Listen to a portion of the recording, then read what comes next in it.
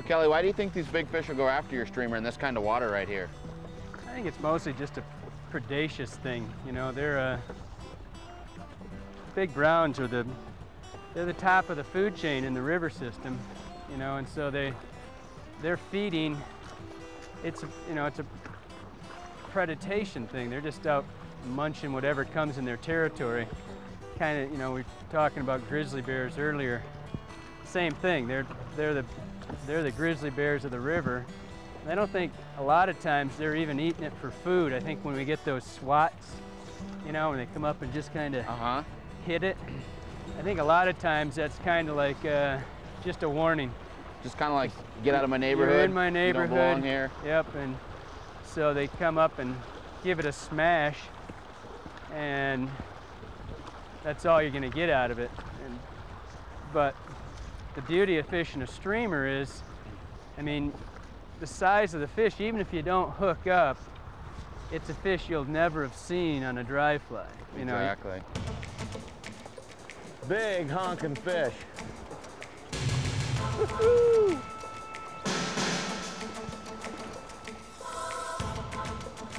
Just had a near fatal loop in the back of the reel. I'll get it. Darren, go ahead.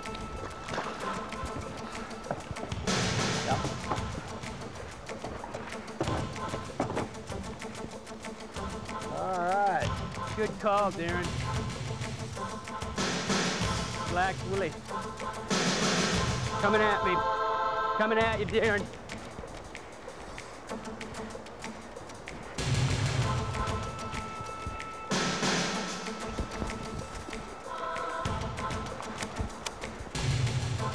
Could have picked a better place to hook that thing, you know.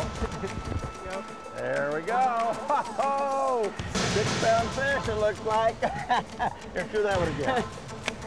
All right. It's a big black woolly. So, oh, stoned on me here. Oh, Wally. fantastic.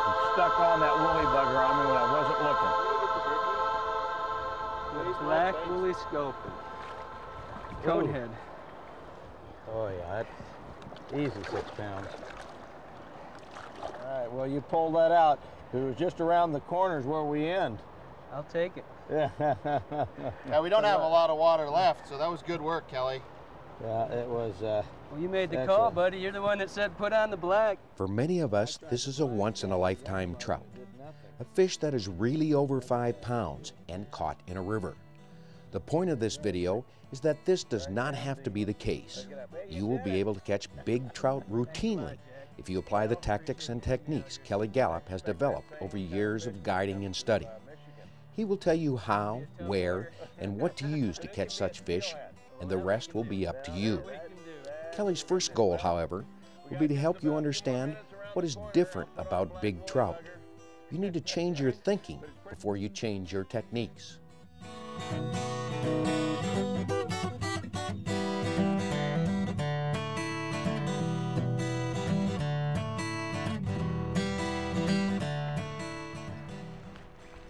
The reason we like to fish streamers is basically because we like to catch big fish.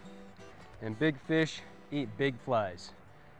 The theories that I've developed with a lot of my friends who like to streamer fish as well are all based on the fact that fish aren't necessarily eating because they're hungry. They're eating because they're predators.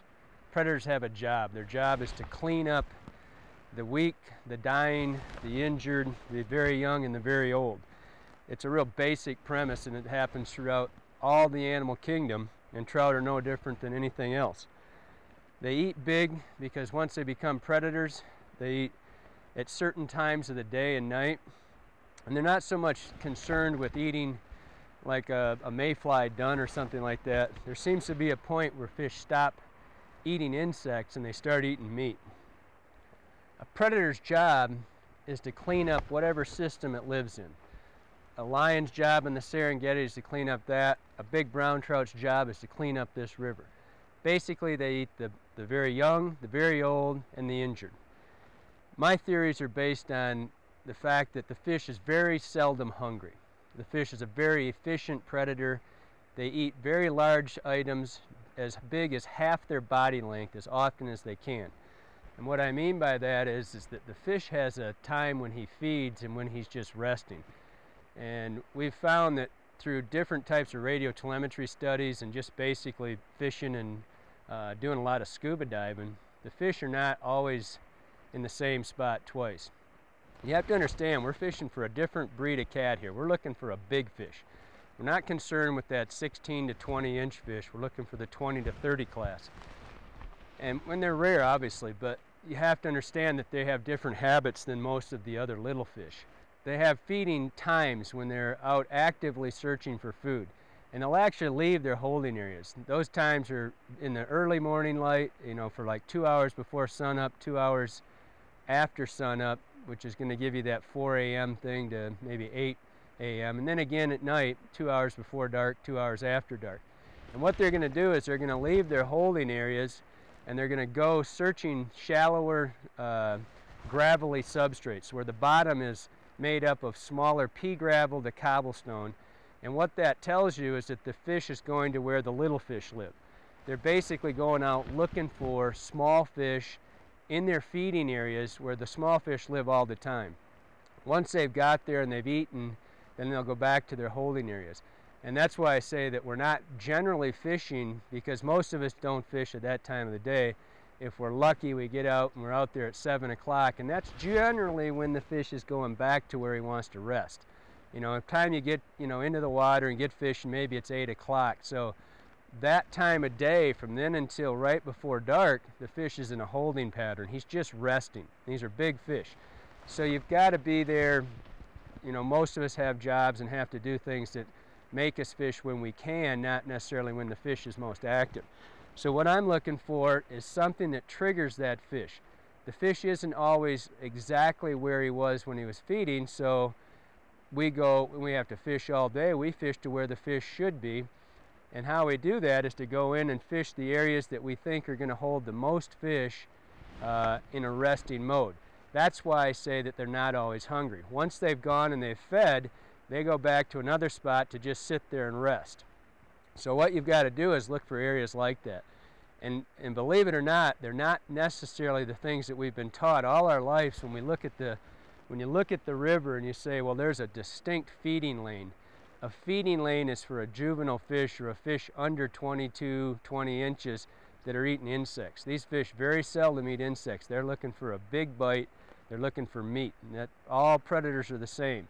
They're going to go and they're going to look for the biggest amount of food in a short period of time, then they're going to go back and they're going to rest. All predators are the same. They've got feeding areas, they've got resting areas. We have to establish where those areas are. One easy way to see that is that the fish is looking for a substrate that's softer than the gravelly areas where they eat, where they go to hunt and eat. Substrates tell you that there's not enough. If you've got a substrate that's soft, for example, marl or silt or something like that, and is about 3 foot deep, that's great holding water.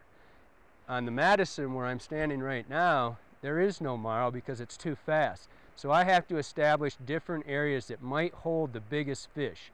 That doesn't mean there won't be little fish in it as well. I've done a lot of scuba diving or free diving and found fish, really big fish, 25, 6, 8, 30-inch fish, holding right beside what would be 6 hours later, maybe their dinner. They'll hang out together. So it doesn't mean just because you've got a feeding lane you don't have any big fish in it, which leads you to the fact that you try to hit every inch of this river. After you've fished a river, maybe 6, 7 times, and you consistently bring the biggest fish up to your fly in certain types of water, you kind of figure it out. But you can't, there's no specific point you can say that rock's going to have a fish on it until you've fished it quite a bit. And even then, the fish, they think on their own. They'll be in places you don't think they will be. So consequently, you've got to try to hit every 2 foot of the water. And as we wade down the river, I'll show you what I mean by that and how I try to, what I look for. As far as the rivers go, being that there's all different types of rivers, you're going to have to establish certain times of the day, which fish are, where, what time of the day use what color flies, and we'll go over that a little bit as well. But for the most part, you've got to cover all the water as thoroughly as possible and let the river tell you where the fish are going to be. What we have are fish that are in holding zones. They're in holding areas, just like a big cat on the Serengeti, you know, that's hunting gazelles or something. If you've ever watched TV and seen them, they have specific areas they go back and they rest. You see them, and you know, whenever you see one of those videos, you'll see a big cat laying there with his full belly, and you'll see gazelles walking by this, you know, cat that's going to sleep, because he's going to have feeding times, he's going to have resting times.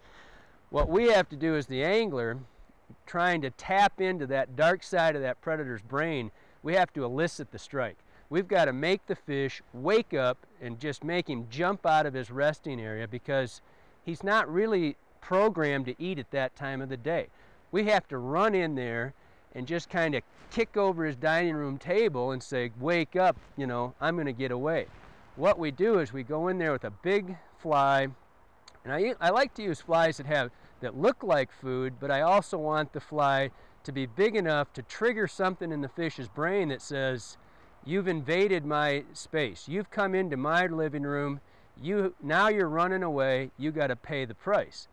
And that's what we do. We're going to aggressively come in with a fly. We're not coming in trying to look like a minnow that, ooh, there's a good little piece of food. We're coming in, wham, we're going to slap down the water, and we've got to get the fish's attention. It's, you know, I've often said to people, you can't turn off an instinct. Clap my hands behind you, you've got to jump. You can't turn instinct off. You can turn food hunger instinct off. When you're full, you're full. If you just had a great big steak dinner and somebody walks up and says, you want a hamburger? No, not really. 7, 8 hours later, yeah, you want the hamburger. Right now, I'm full. I'm sitting in my holding area. I'm resting. Something else has to trigger me to say, I'm going to attack that. What I'm trying to do is I'm trying to trigger that instinct in the fish's brain that says, you've invaded my territory. Because they also have a fight or flight mechanism in their brain. All predators do. You slap the fly down, he has to respond. He's like, ooh, what was that? And now you start to run away. You're going to look like you're injured. You're going to run, and that's the other instinct. Whenever I'm doing a seminar, I use the same scenario. If you're in bear country, which I'm standing in right now, they tell you to do 2 things if you're in bear country. If you startle a bear, which is the worst thing you can do, don't run. And the reason you don't run is because that triggers the bear's dark side of his brain to get you. All right, they tell you to just freeze. So what you're going to do is you're trying to play this whole scenario reverse. You've gone in there, you've startled the fish, and then you're going to try to escape. That tells the fish attack, because he's not hungry. You're just getting him to do something that he has very little control of. And then you want to have different things that trigger the fish as well. I want the fly to be big enough to startle him, but I still want it to look like food a little bit, because he's used to seeing that stuff. And then I want it to run. And then, boom, I get the strike right out of the fish. He may not even want to do that. He may not even eat it. He may not want to eat it. You're going to get a lot of false charges, and that's what they are. We call them getting the Heisman when the fish goes by, or giving you a drive-by. He runs by. He's just come up and said, you know, you're in my zone. Get out of it. He may not even eat the fly. He'll come up, just charge you. He's going to get it if he really wants it. That also leads a little bit to the types of flies that we use. We use really big flies. But in the last, say, 3-4 years, we've switched over to a different style of hook. I've started to use a lot of short shank hooks. These fish are programmed to eat the head of the fish that they're attacking. All predators and prey have a relationship that's balanced. They all have a little bit of an advantage and a little bit of a disadvantage. One of the advantages that the little minnow has, or even a little trout, is it has fins that stick up, a spiny dorsal. The spiny dorsal has a purpose. It keeps the fish from eating it from the tail, coming up behind and biting its tail and then swallowing it. If it did that, it would die. The spiny dorsal would stick up, it'd get stuck in the fish's throat, and he'd die.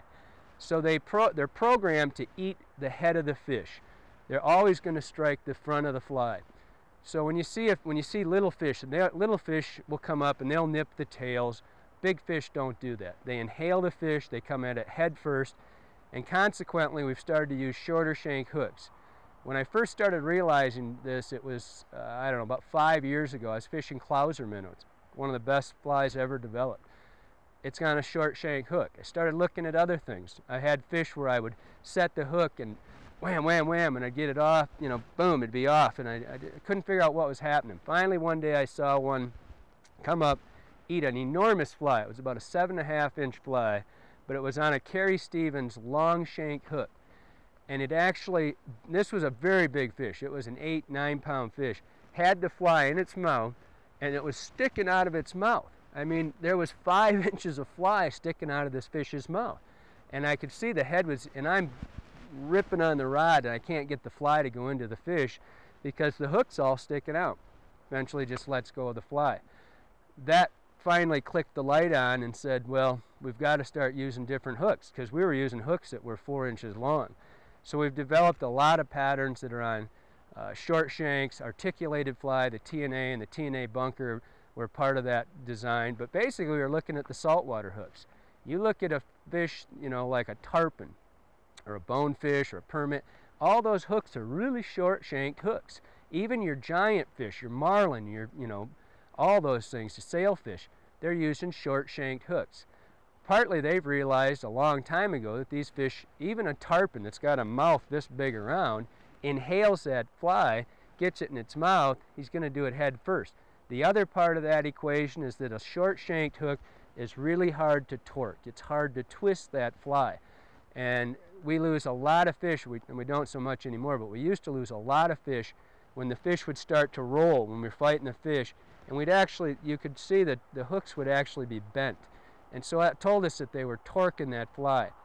I never lost fish on clouser minnows, and that was kind of the telltale right for me, is that I had to switch over to the smaller hooks. So now we do a lot of, we still use some of the, you know, the standard 3X long type flies, but for the most part, anything bigger than a, say, 2.5-inch long hook, we start changing the style of fly, and we start using articulated style flies and things with shorter front hooks, so that we get that head strike. We've got something to set the hook with. The flies that we're going to use, the smallest fly that I fish on a regular basis is probably like this one, which is about 2.5 to 3 inches long. We fish a lot of flies that have a broad imitation. Some of them are very specific, like the zoo cougar is very specific to a sculpin. But the woolly sculpin, for example, might be a crayfish, might be a minnow, might be a sculpin. It has certain telltales that say it's got a broad head, which maybe makes it look like a sculpin. But it's also got, maybe it's in white, and you know, the fish isn't white, or yellow, or chartreuse, and the sculpin isn't that color. So we've got multiple trigger points. We're looking for something that goes in, like we said earlier, it goes in, bang, it startles the fish, wakes him up, if you will. He's sitting in his holding area, wakes the fish up, has a lot of motion, because when we take off running, we want the fly to take off and run and look like he's, you know, getting away, but then he's got to be light and fluttery, like maybe he's got an injury of some sort, and then he's got to look a little bit like food. He's got something that says, you know, to the fish, wow, that, you know, that's edible. So it's, you know, one of 3 or 4 different trigger points that plays into this, because we're looking for as many trigger points as possible for the fish. Everything that comes in our favor to trigger the fish just says, you know, that's a fleeing, that's an escaping, you know, minnow or whatever, that triggers the fish. He looks like a sculpin, he's coming up, he says, okay, I got a lot of things going for him, boom, he comes up and he eats it. So when we get to the flies, we're going to base as many things as we can, but maybe not exactly. The one thing I found with a lot of flies that are really, really exact is they have very short windows of opportunity. If the fish is hungry and you're, you know, fishing minnow imitations, and you fish, you know, a perfect example are the mylar minnows that they used to tie a lot of. I've never caught a fish on one, period. And they look exactly like a minnow underwater. But everything was based on just the fact that it was food. We don't fish for little fish, and we don't fish for fish that are eating minnows that long. So basically, I'm looking for a fly that's big enough for a fish 25 inches to waste his time to come up and eat. I don't think those big fish waste time on little tiny fish. So I'm going to use flies that are 3 inches and up. The bigger the better, but I also am going to fish for fish that are not looking for small food. Kelly covers a lot of ground in a hurry here, so we'll review. First, we need to accept that big trout are the top predators in the river. They prefer a large meal as opposed to a bunch of small ones, and you need to abandon more subtle presentations if you're going to catch trophy trout. These trout are out looking for a big meal and are going to eat minnows, smaller trout, crayfish, leeches, or very large bugs. This means you will need big flies for big fish. Kelly won't fish with anything under 2.5 to 3 inches, and he likes a shorter shanked hook because the prey is taken by the head, and longer shanks can leave the hook itself outside the fish's mouth. Big trout feed very early and very late in the day. Target these times if you're going to fish traditional trout lies where you usually catch your smaller fish. After their peak feeding hours of 2 hours before and after sunrise and sunset, you won't find big trout in these places since they have moved to holding water. Holding zones for big trout are not where you might imagine. Most commonly, they are 2 to 6 feet deep and just off the main current flow. Big, deep pools and log jams are not ideal holding zones. Big fish are often found over a soft bottom during daylight hours, indicating a lack of heavy flow, and it's the depth that provides them cover rather than the structure. Undercut banks are an exception to this rule, but usually it is an inside turn where the water is not as fast. Just behind boulders is another great place to find big fish resting. Our presentation to big fish in holding water shouldn't be subtle. We are trying to wake them up from their nap and trigger a territorial or feeding response. We want them to teach our fly a lesson for invading their home or chase it down as an easy meal. Our fly should come into the big fish's bedroom abruptly, not on a slow, easy swing. And we want it to exhibit as much action, injury, and fear as we can impart to the fly.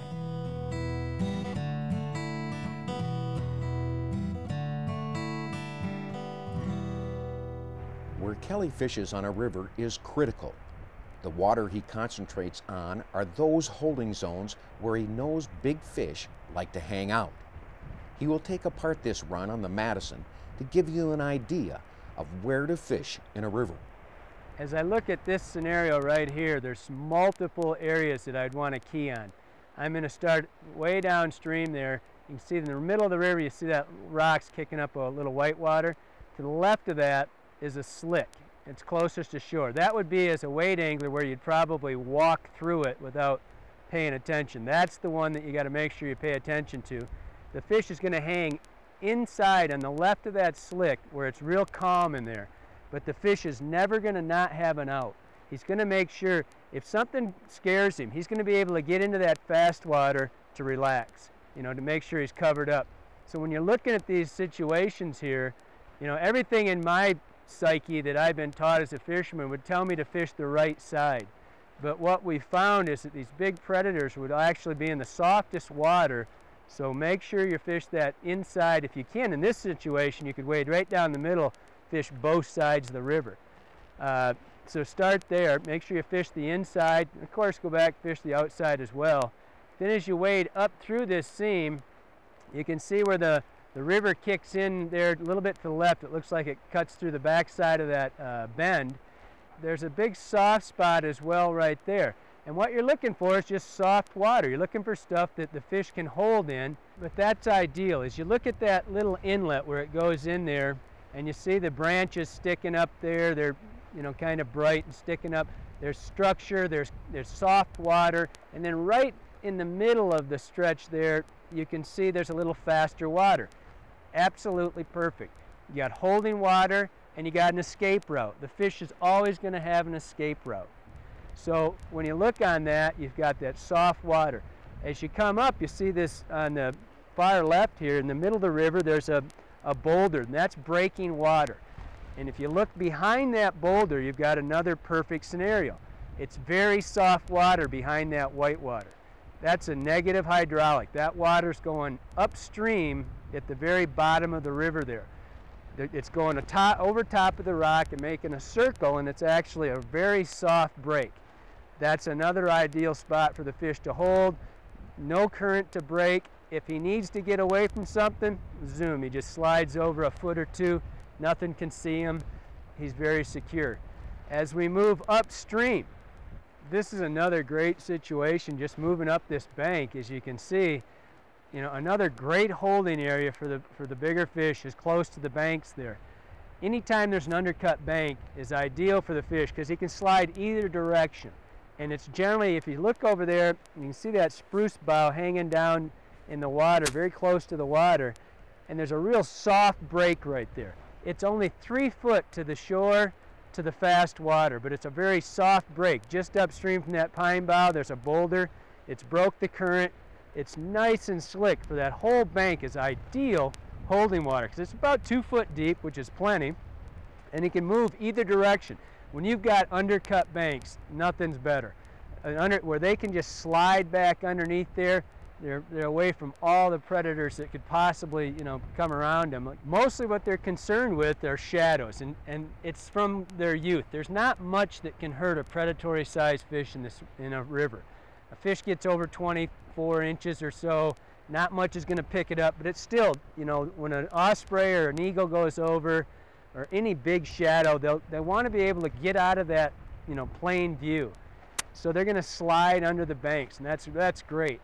And they also use color changes. If you look at the tip of that island where it's shallow, you can see the brighter gravel, and if you go out just to the, you know, 10 feet to the left of that line, you'll see a very distinct color break. That's another ideal situation. They'll hang right on that color break, and it's amazing how well they'll blend into that background. As you come in towards the bank of the main channel here, this whole inside bend, every bit of it is a fish holding area. There doesn't look like an enormous break in the water. There really is. It's probably flowing half the speed of that main channel. And what these fish are going to be looking for is that break in water where they can just, you know, lay real relaxed right there. And if they want to, they just slip back out. This is also kind of a multiple situation what we've got. We've got the shallow gravel over there, and then we've got the holding water, which is ideal because the fish can move as much as, they, you know, average is 1,000 meters in certain areas when they've done the radio telemetry studies, but that's going to and from for the food.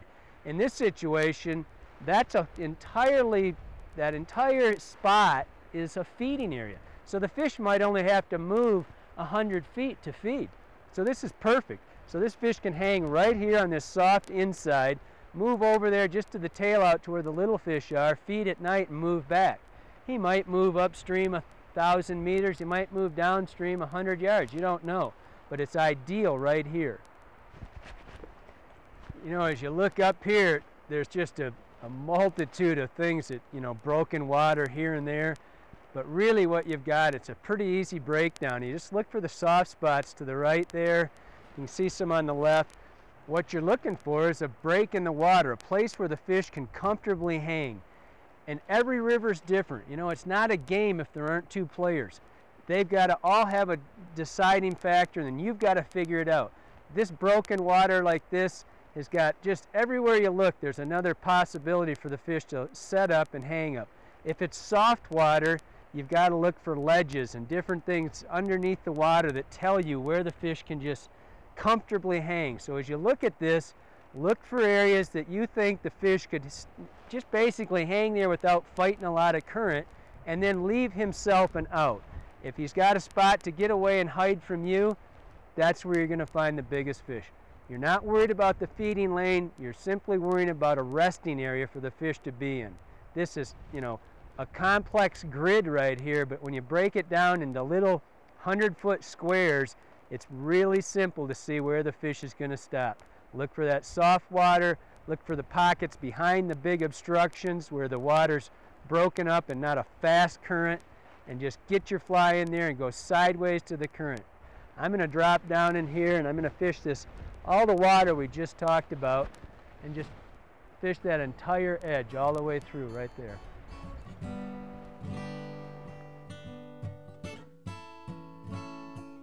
Now that we have a good idea of where to look for big trout, it's time to look at the rig that Kelly uses. There are other ways to streamer fish, such as using a floating line, long leaders, and weighted flies, but Kelly believes the system he has developed is the most effective. He also is convinced it is the least tiring and by far the most exciting. The system I'm going to be fishing and the system I use for all the fishing I do for streamers is pretty much the same. I use a really basic leader, 3 foot long, 18 inches of 20 pound, 18 inches of 12 pound. Seldom go less than 12, frequently fish straight 20. I'm using a sinking line. The closer that fly is to the leader, or to the line I mean, the line's sinking and trying to draw the fly down. And that brings up a good point. I don't use weighted flies ever, with the rare exception of a cone head, but I don't build weight into the fly. What I'm looking for here is a fly that is really light for a couple of reasons.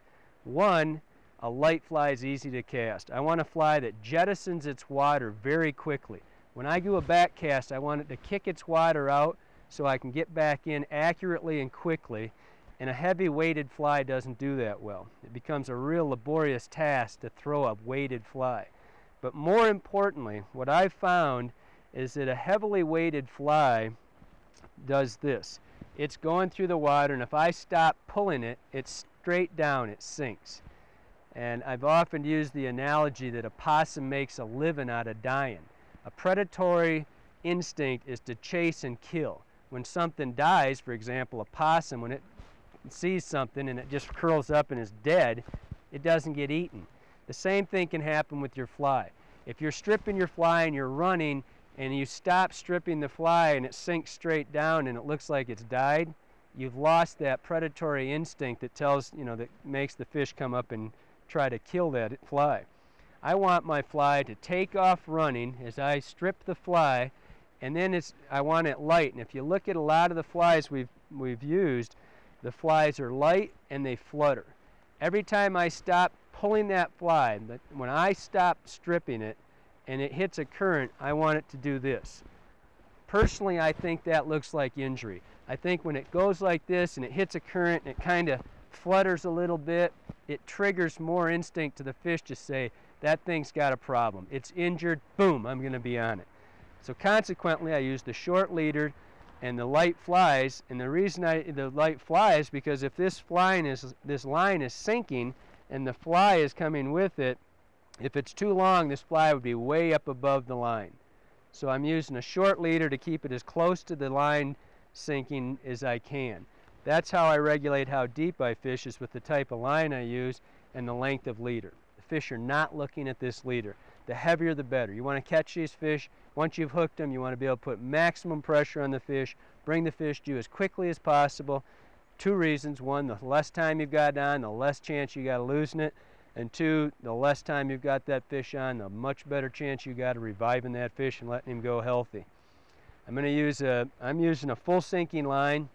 In the last 2-3 years, the line designers have put a lot of emphasis on fly lines. The Scientific Anglers, for example, has built a sink tip streamer line. It's the first one since mine came out with Jim Teeney that somebody's built a specifically streamer related line. In the next 2 or 3 years, there's going to be more and more and more because people are really starting to target these big fish. So the equipment's changing very quickly. Rod-wise, I like a 9-foot 6-weight. That's just, everyone's different. My co-author Bob likes an 8.5-foot rod. Everybody's got a little different idea. I like a really fast rod through the butt section with just a little bit softer tip, like a medium flex tip. This is the St. Croix Legend. I love this rod. It's nice and light. Light rods are important because you're going to fish a lot. You're going to cast a lot when you do this. In a day's float, for example, if I'm float fishing, I'm going to try to hit every 2 to 3 foot of the bank that I'm fishing. And if I'm wade fishing, I'm going to get even more casts in because I'm standing here. You can't have a brute of a rod because it just wears you out. As far as reels go, this happens to be a Lamson. I like large arbor reels. I don't really care so much if you like a different style of rod or reel, that's fine. But I want the large arbor reels, and it's for a reason. One, these lines take up very little space. You can see this. My lines are only 60 feet long, the ones I designed, and so they don't fill up the spool a lot. I want the large arbor reel to hold because it doesn't coil the line down really tight. I've got lots of backing on here, but the big thing is I've got a really big arbor, which picks up about 10 inches of line per revolution, but more importantly, it doesn't coil my line in a tight little spool. If it was down on a small spool, it would be very kinked. These lines have some of them have tungsten coatings on them to make them sink. They've all got different elements to make them sink, but the base thing is that they tighten up on the spool and they'll coil on you. If it's really warm, you don't have that problem. But a lot of us fish, you know, in really inclement weather, especially in the fall for these big browns, and if it's really cold out and you've got a small arbor reel, you got a lot of kink to your line. These large arbor reels pick up line quick and store it well so you don't get as much coil. That's about as complicated as that has to be. How to cast and retrieve your fly are the next important things to understand about Kelly's system. To do this, we head to the Osable River in Michigan. Though Kelly is now on the Madison River in Montana, Michigan holds his home waters and is where he grew up and spent 25 years guiding. He joins Bob Linseman on a float of the Osable River. Bob is Kelly's co-author on the book they wrote titled Modern Streamers for Trophy Trout. In the book, Kelly and Bob unveiled their streamer fishing techniques that they spent years developing. The jerk strip retrieve is a key part of the specialized tactics they use to catch big trout. What I'm doing with this retrieve is I'm keeping the rod low. I'm letting the line belly slightly. I'm stripping with the rod, or I'm jerking the rod. This retrieve's called a jerk strip. And the idea here is to manipulate or animate the fly with the rod, not your stripping hand. Most fly animation is done like this.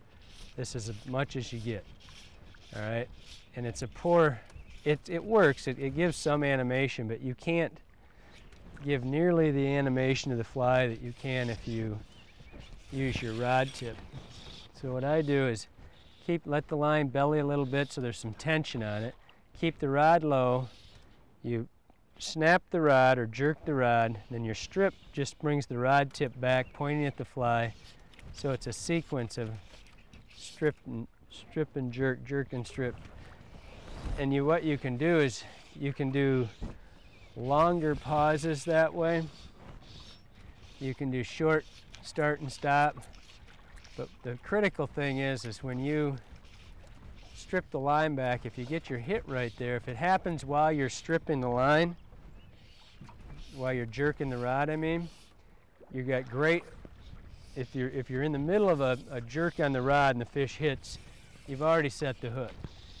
And what you're doing is you're constantly keeping the rod tip going back at the fly, so you're controlling it. You got a static line, or it's connected to the other. It's a tight line. So you're always in hooking position. And then you can change up your rhythm.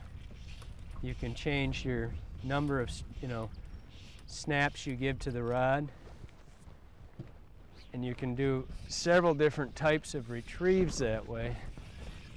And you're always in hooking position. You're always pointing the rod at the fly or out towards the fish. So when you do get a fish, you can just set up and you're right there. One of the most common things you'll see people do, and when somebody's good at this, they don't appear to be moving nearly as fast or doing as much as someone who's just starting doing it. When you see people that are starting to do this, they tend to over-animate their bodies, and they end up doing this. They get way over here. It's not necessarily somebody just fresh doing it. It happens to everybody. You get excited and you just kind of, for some reason, run away from the fly. But if you start stripping, and you'll know if you're not in the right sequence if you start doing this and you end up over here. Now, if the fish hits right there, you're going to do this and you're done. You have no way to control that fly. You're always trying to optimize your motion here. You're trying to reduce as much as you can and keeping everything happening in front of you. That's why when you first hit the water with the fly, I'll do it on this side so we can see it a little easier. When you first hit the fly on the water, what you want to do is let it, just for a second, let the line settle in just for a second. Oh, little fish hit it. Ooh, hit it again.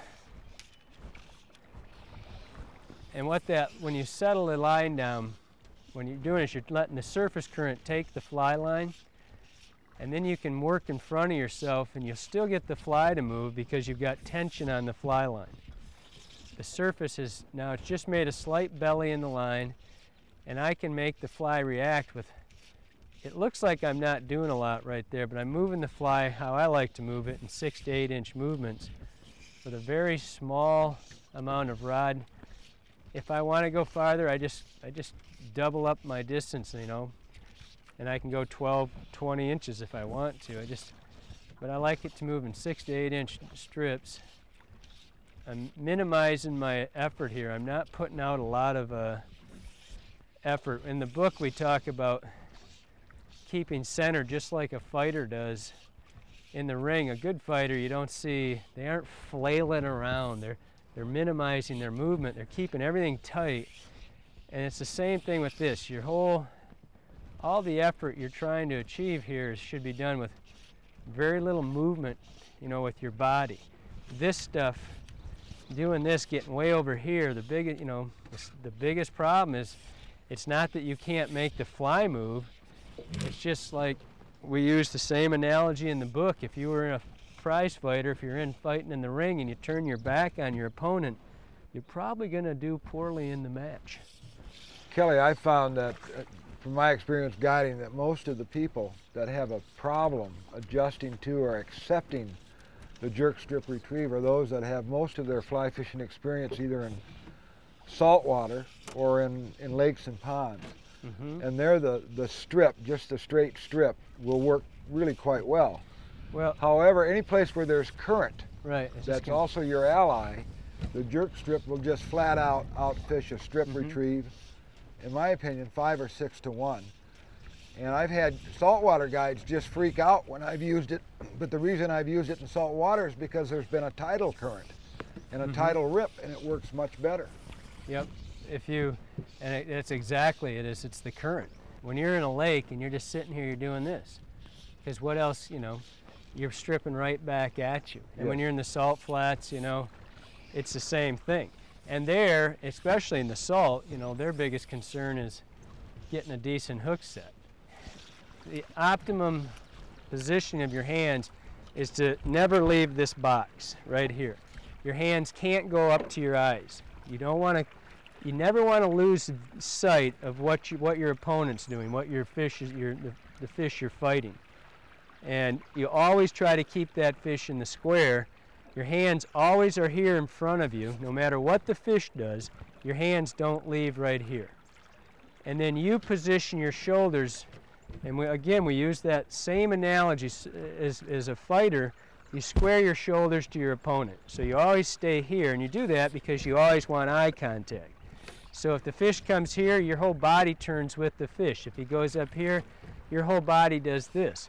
If you want to make up line, you know, one way or the other, if the fish is going somewhere, you want to direct your line to him, so to go under an obstruction or something, you have mobility to do this.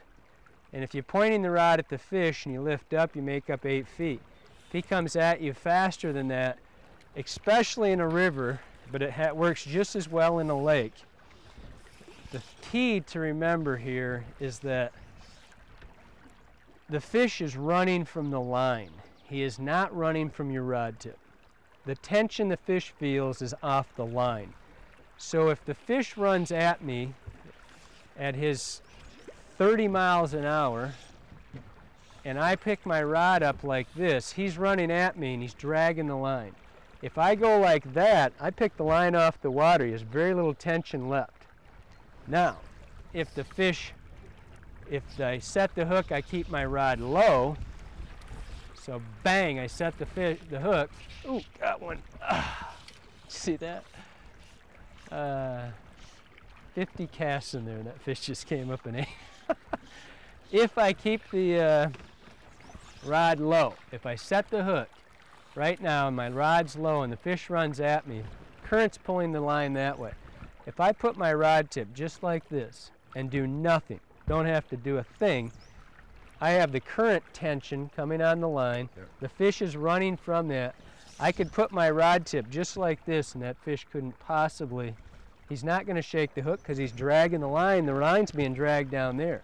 I could have a totally slack rod just pointing just like this and still have sufficient tension on the fish so he couldn't shake the hook. If I do this, I pick my line up off the water. If he jumps, there's no tension. I've lost the fish. And I've lost total position. So you watch someone who's good at fighting a fish, they don't appear to be going one way or the other. Their hands stay right here.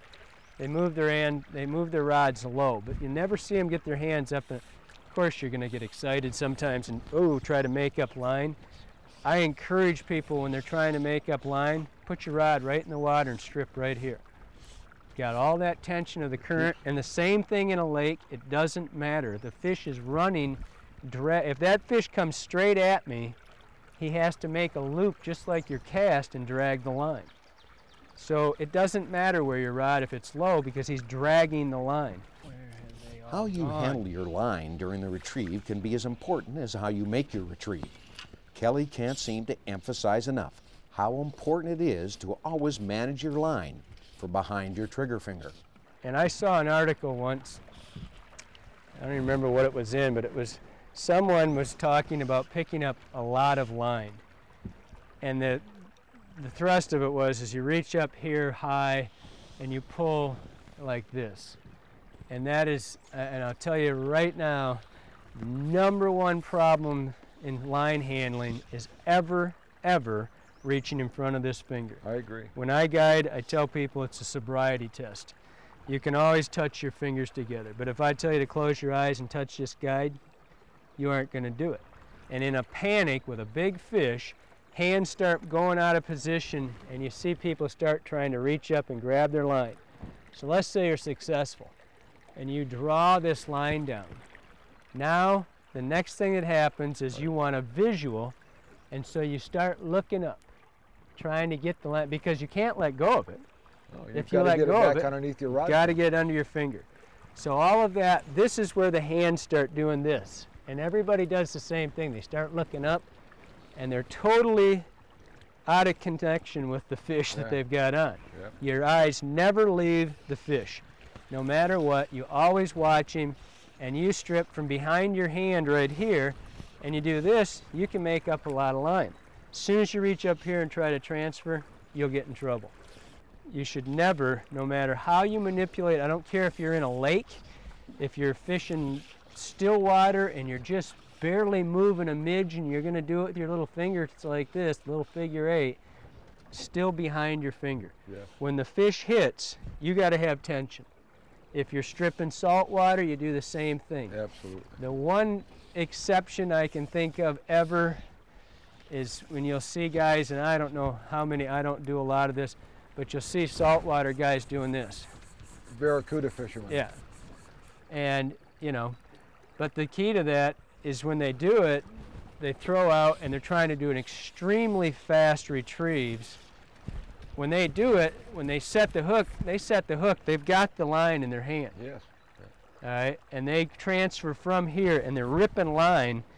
They just simply transfer and you go to the same process. But you always end up with the line under your finger. Just once. I snorkeled this. Oh, there he is. That's a big fish. Okay. That's a good one. All right. That's a good one. Oh yeah. Oh yeah. He's a little better than the last one. That's a good one. Finally happened, Bob. Yep. Well, with your skill and my brains and beauty, it had to happen. Where do you want to go, big boy? Oh, we're fine anywhere right here. But I can when you tell me to.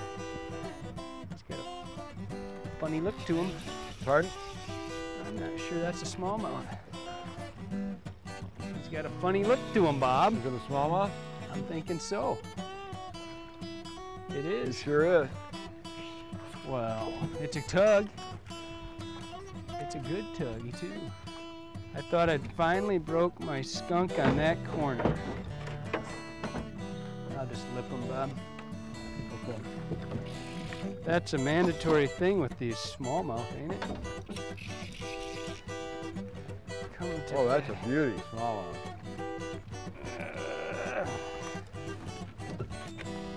Hey.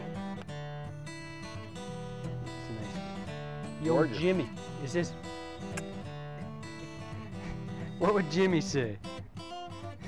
Pretty little fish. He's a pretty little fish. Funny looking little fella. It's a funny little trip. Where are his spots? Where do his spots go?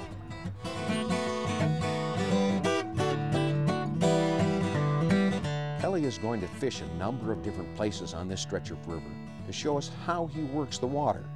He starts in close, first on a small pocket that is holding water, a place we might walk right by if we didn't know better.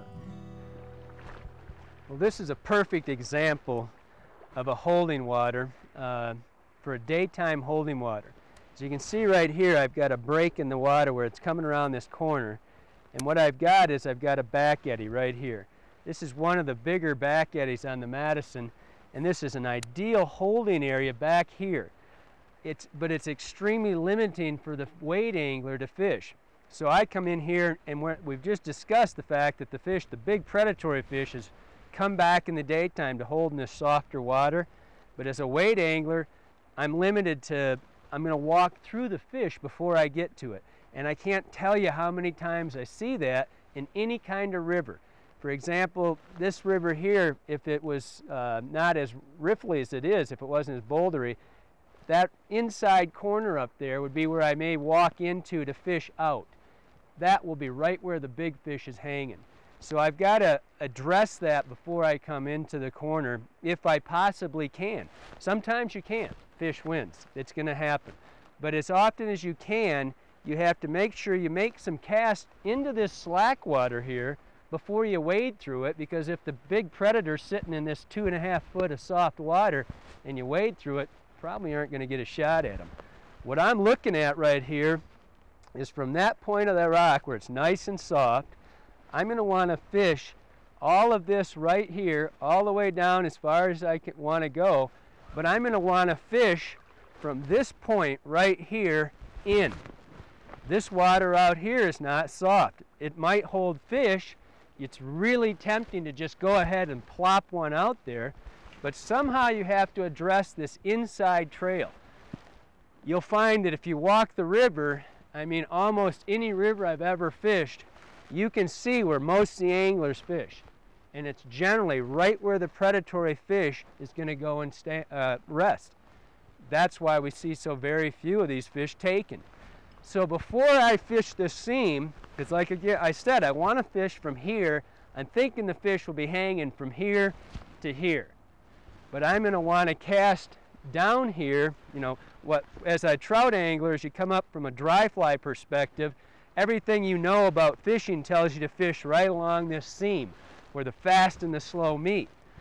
To do that with the streamer, I have to cross that like this because I'm wading. If I was boat fishing right now, I'd have perfect example. I'd be in the middle, I'd be casting to here, and I would effectively cover all this. As a wade angler, I can't do that effectively. So I'm going to make sure I throw a cast into this water that I'm going to have to walk because it's too deep for me to stand out there. If I can, I'm going to get in the middle and I'm going to fish to this shore. I can't do that. It's too deep there. Even for the camera, I can't do that. I'm going to come in here and I'm going to make casts, and I'm actually going to weave this in 2 directions before I walk through it. I'm going to throw to the right side here, and I'm going to draw a fly through from the right. I'm not going to spend a lot of time doing that, mostly because I'm not going to get a perfect angle, but I'm not going to neglect to do it either. And I'm also going to throw in this, and I'm going to cross this way. So I'm going to kind of weave a pattern where my fly comes down this way and this way to fish this so I don't walk through it before I get a fly through it. Again, there's limiting factors to both wade angling and float angling. you know, we don't all have the luxury of going out and having somebody row us down the river every day, and we fish on foot a lot. So you've got to address that problem. You've got to make sure that you look at all the water and give it an appropriate cast and retrieve to cover that water before you walk through it. So what I'm going to do is I'm going to weave this. I want the fly to cover this water I'm going to walk down before I trod through it. I can't tell you how many times I've been waiting before I figured out where these fish were, that I would wait and I would see a shadow just slide out from me. These fish don't run. They're not running, hightailing from you. They figured out how to be safe here. They just simply slide out a little ways, and they're aware of the danger, and they just don't, you know, you can't get them to respond. If you come in on this inside and just make a few casts, you know, don't make them sloppy, you know, don't do it without intent. Make sure that you cover the water before you get to it. Just, you know, a handful of casts before you make the walk, and you're good. At least you've got to reassure yourself that you haven't spooked the potential fish before you even get a chance to fish to them. Make a few casts through there and work the fly. I try to hit every 2 foot of water that I can. And as you see what I'm doing, I'm trying to throw the fly. I like the fly to come sideways to the fish. I don't want the fly's tail to swing to the fish. So I'm going to work this seam sideways as much as I can. Again, I'm looking at the seam being right here, and before I walk through it, I'm going to just put a handful of casts down through here, because it's not a perfect angle for me. There's limiting factors, and this is one of them. It's not a perfect angle, but I'm going to throw a cast through there, and I've caught lots of big fish in just doing this before I get down there. If the fish is on the break and he has the depth and the current flow to protect him, you know, the depth is a big thing. You'll see these big predators, and they'll be hanging in the wide open. They don't necessarily need all the structure and all the stuff that we think that they need to hide. They're the biggest fish in the system. They aren't nearly as concerned with hiding from everything as the smaller fish are. All right, I've effectively covered most of that 20 feet without falling in. I've effectively covered most of that 20, 30 feet there. I've cast, the fly's been seen. I'm confident that I'm not going to, if there was a fish there, he's either not going to take or I'm not going to spook him. So now I'm going to run this seam right here. If it's, you know, you've got to decide what type of retrieve or what type of presentation you're going to give to these fish and where you think the best likely holding area is. I think it's going to be right here. And so what I'm going to do is I'm just going to step this off. I'm going to aggressively fish this. I don't waste a lot of time on a run. I give a run, you know, 2 casts maximum to a spot. You're not going to entice the fish with 100 casts to the same area. So you're looking for players here. You're not looking for every fish that's sitting there. You're looking for the one aggressive fish that's really, you're able to trigger that instinct and you know, elicit the strike out of the fish. So you don't plant your feet and say, I'm going to fish from here to that tree. Plant your feet here for 10 seconds and say, I'm going to fish from here to the other end of the river. Fish as much water as you possibly can. So come in here. I'm going to throw this in. I'm going to throw, keeping my rod tip very low. I often have my rod in the water, actually. It'll be slapping the surface of the water. I'm using short casts. I'm just covering 30 feet max right here. Keeping my rod real low. I'm using a jerk strip retrieve, and I'm going to cover every 2 feet. Every 2 feet. Boom, boom, boom. I'm using a short darting cast. All right. And I'm going to cover this. I want the fly's head to be going downstream if possible. If not, I want the flow here. I want the fly to be going across stream. I never want the fly to swing tail first to the fish, ever. I'm keeping my line, my stripping finger that's on my rod, I've got good control over that. Critical that the second that line, I mean the second that fly hits the water, or the line hits the water, that this finger gets crossed. The line hits, boom, your stripping finger's got a hold of that line. The second it happens.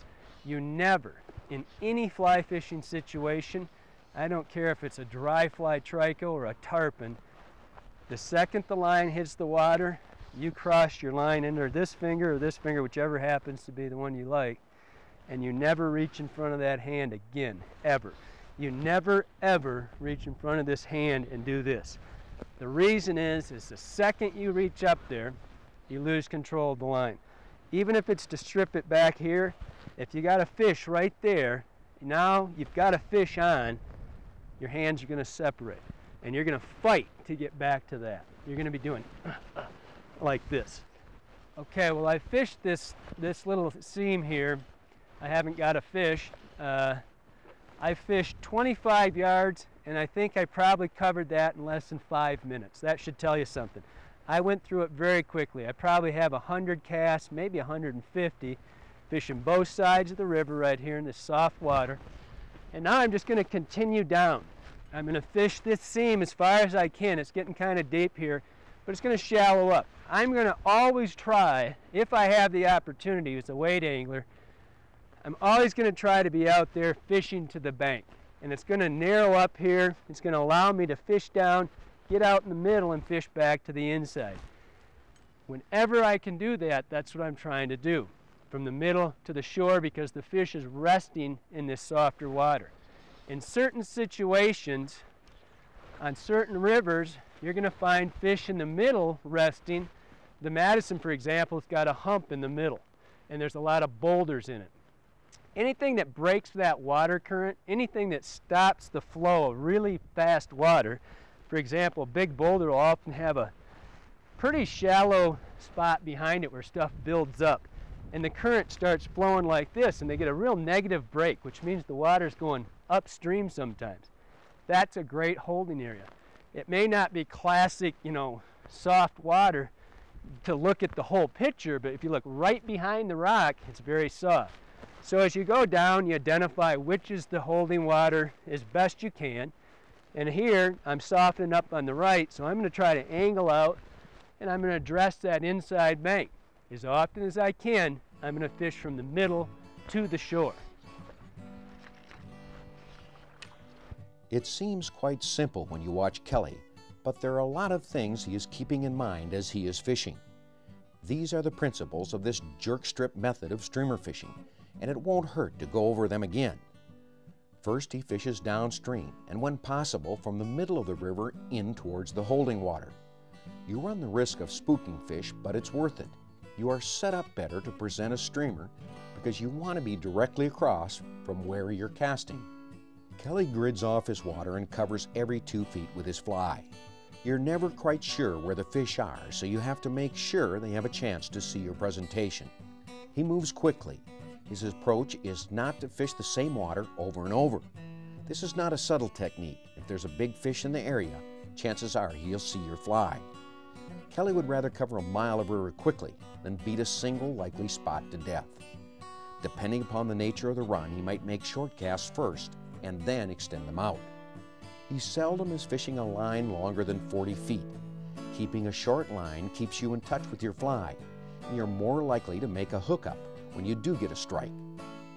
Your presentation should always be with a nice crisp cast and slightly upstream. Your fly doesn't have to fall gently on the water, but it can hit abruptly and wake up the resting trout we are targeting. When Kelly first casts, he likes to give the fly a small twitch immediately. Then he pauses momentarily to let a slight downstream belly develop in the line. This is not a dead drift presentation. What we want is for the current to grab the line and pull it. If need be, you can add a short downstream mend to achieve this. We want the fly to be headed downstream and then across current. The trout will get the best view of your presentation in this way, and it appears as if it is trying to get away.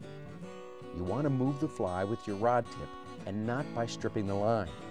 You take up the slack line with your strip, but it's the short twitch of the tip that imparts the action to the fly.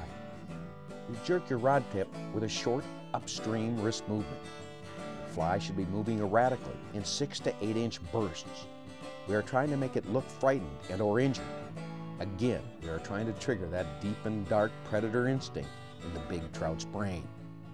It is essential to keep the rod tip low. A low rod tip keeps the line on the water and puts you in touch with your fly. As a result, your retrieve is more erratic and you're always in a position to make a better hook set. As important as a low rod tip is that you strip from behind your trigger finger. This ensures that you'll never lose control of your retrieve and puts you in great shape when you've hooked and are fighting a big fish. Okay, as I approach this run right here, what I've got a little island above me that's breaking the current. I've got a pretty, hard current in the middle here.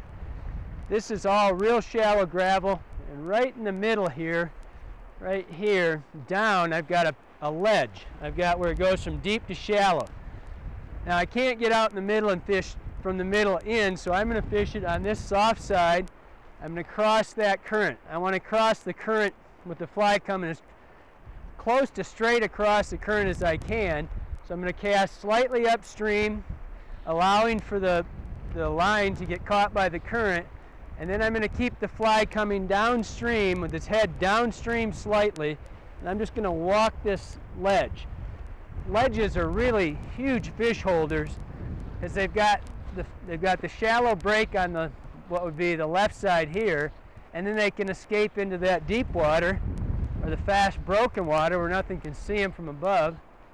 And I'm just going to make, a cast so I come through every 2 foot or so, 2, 3 foot, whatever. If you think you've covered it in 2 foot, great. If you think it takes 4, do as many casts as you think it takes so that the fish has seen the fly everywhere through that run. I don't have to cast way out into the middle of that. I don't think a big fish would hang in that really fast water. The only thing that would get him out there is if he's spooked, and then it's a pretty low percentage to get him to come up and eat if he's been spooked. So I'm just working this run before I walk through down to the next run there, which is going to be a totally separate scenario. That one's a soft pocket, a soft water pocket behind a boulder.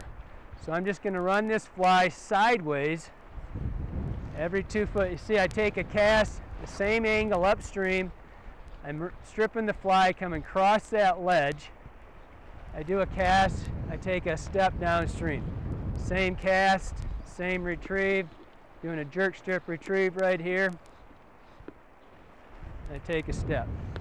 I always look if you notice, when I finish a cast, I'm down here, I take my step, I always take a look at where my fly comes out of the water.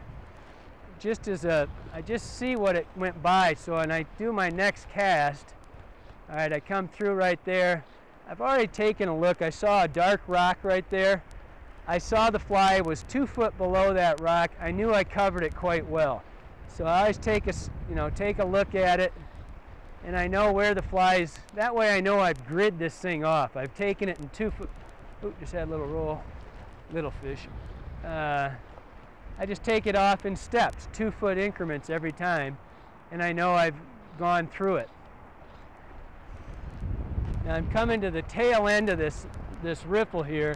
It's starting to pick up momentum, and it's getting to the front side of this boulder down here. So I'm going to still fish through it, but I'm not going to fish through it like I did up here. I thought the fish would be in this run, and so now I'm going to move down. I'm going to slide in behind that soft pocket of water on that boulder, and then I'm going to fish that opposite bank, looking for,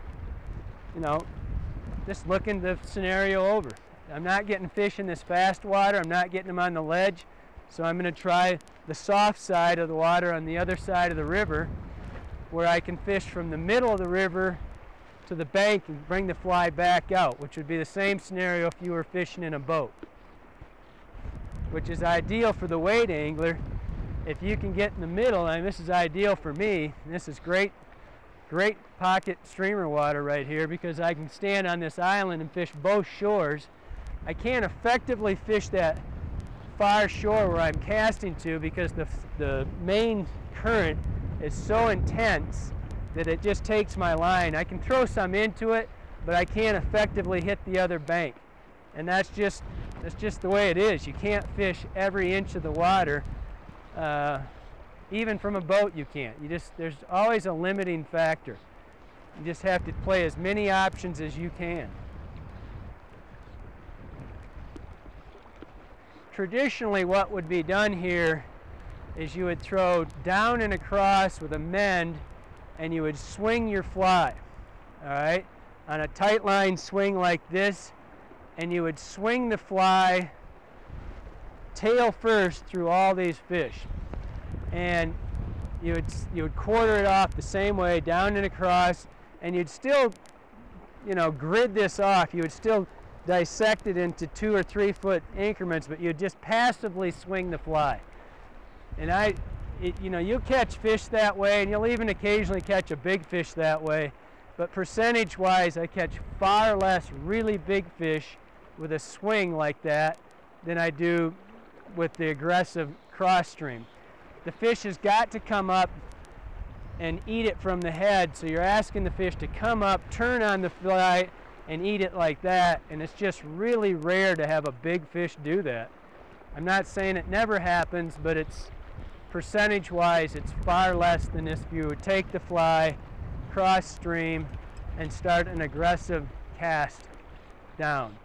You'll notice that I'm not letting that fly sink very far. The reason is well, it's twofold. One, I want to elicit the strike out of the fish. If the fly goes too deep, I might get down into the deeper water. Maybe I'll get another fish to come up off bottom, but most of the fish aren't hanging. What we've found is the fish are hanging in less than 4 foot of water. And the biggest thing for me personally is that I want to see it all happen. I want to know what I've done has brought that fish up through the water, that my manipulation of this fly, my selection of the fly, all of that combined, I see the fish come up and attack the fly. 99% of the time, for me personally, I'm going to be fishing what's called the jerk strip retrieve, where I'm going to actively be fishing the water with a fly that's coming downstream slightly, with its head slightly downstream, manipulating the fly, getting it to swing, to pulse. I want it to jump, start, stop, just like that. I see every inch of that happen. I see the fly, I see the fish coming up, everything is visual for me. I get to see everything that happens, and I cover a lot of water very quickly. Across stream, fly's head is downstream. I'm seldom fishing more than 18 inches deep when I fish this style. Again, I want it to come up. I want to see it happen. I want to see the fish commit to the fly. To me, that's just part of the whole experience. So I'm seldom fishing more than, most cases I'd say I'm fishing less than 10 inches of water, trying to get the fish to come up through that column of water to feed. That's why it doesn't really matter how heavy this line is. I've heard people say that they don't like to fish sinky lines because they can't mend them. Well, you don't need to mend the line. Mending is to create slack or to stop drag on the line, on the fly. I actually encourage that. I'm going to throw this fly out. I'm going to let it sink just a second, and I'm going to start this retrieve. What that does, it puts a natural belly in the fly line, which automatically makes the fly's head go downstream. And that's what I'm looking for. I want it to be going down and across. So I welcome any drag that line is, any of that current creates any drag on the line, because it's bellying the line a little bit and keeping the fly going in the direction that I want it to. The other thing that the drag on the line does, the surface current creating that bow, all right, it's out. As soon as it starts to belly like that, anything I do with my rod tip, with my line, makes the fly move, because it's tension. There's tension on the line the whole time.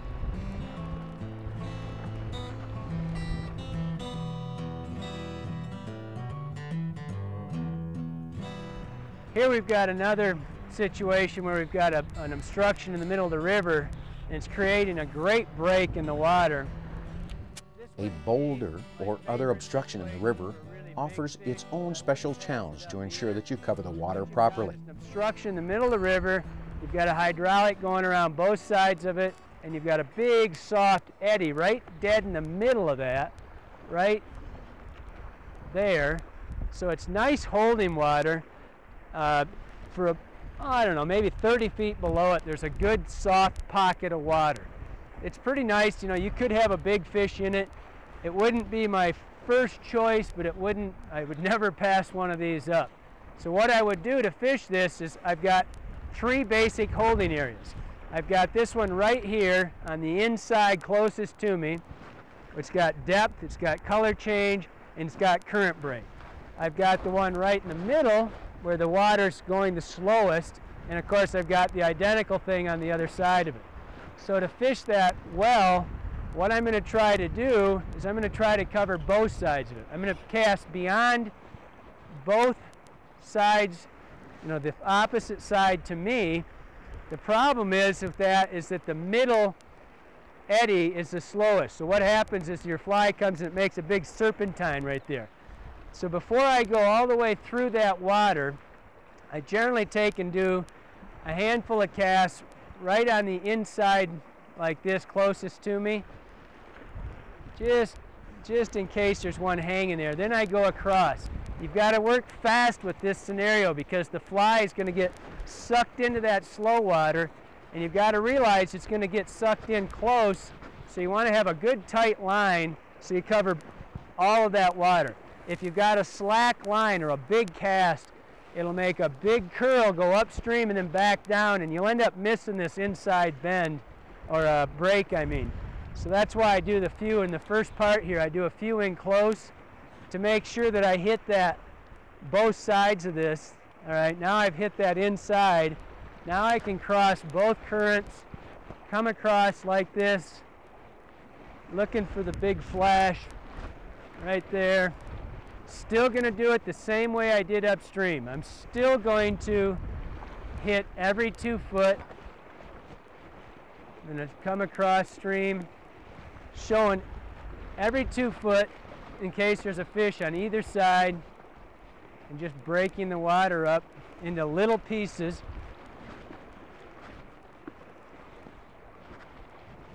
Good.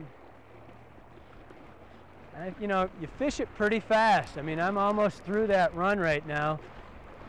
It's 30 feet long or so. It should take, if you're going 2 foot at a time, that should take 15 casts to get through it. And I've pretty much got it worked through. Now, I know there's fish in this run. I've nymphed this run 100 times. I know there's juvenile fish in here, or fish under 20 inches. But I didn't get a rise out of any big fish. You know, again, I'm fishing for a trophy. I'm looking for one player. It would be very enticing right now, very easy to say to yourself, wow, I know I could go in there with a nymph and catch, you know, a handful of little fish, or not little fish, but, you know, nice fish, but I'm not looking for that. I stick to my guns, and I'm trophy hunting. I'm looking for one player, one big rod bender. Now I've worked through that. I covered both sides of it effectively. And now what I'm going to do is I'm going to switch over. I'm going to go back to the top of this island. I like to fish downstream. It's hard to fish upstream. It's hard to go like this and fish upstream and come back down at you, the current. I fish down, just letting the line work for me. I'm letting the current pull the fly down and get a good manipulation. So I like to fish up, down, not from the bottom up. You can do it either way. If you wanted to start downstream and fish like this and fish up and take a step up, you can. But I don't, personally, I'd rather start up and fish downstream. So I'm going to walk up to the top of this island right here, and then I'm going to show you how I'd fish that outside bank right there. I'd fish, this is ideal for me. I can fish from the middle of the river to the bank, bringing the fly out, and I'll cross every inch of this water from here, from this break in the boulder, down to the tip of that island right there. I've got a perfect trough right here to cover both the edges and the middle of the water. Standing in mid-river and casting to the bank is one of the most productive ways to cover water.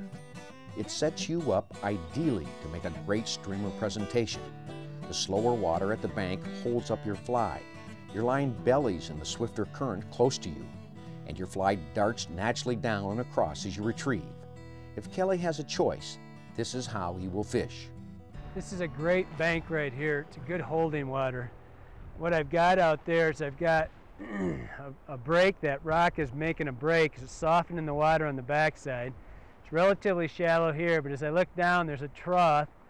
What I may do, I may fish that, and I may step back and fish this trough, or just walk right down the middle and fish it from in the middle of the river back to me. I don't want to neglect this trough though. It's kind of soft. It's not.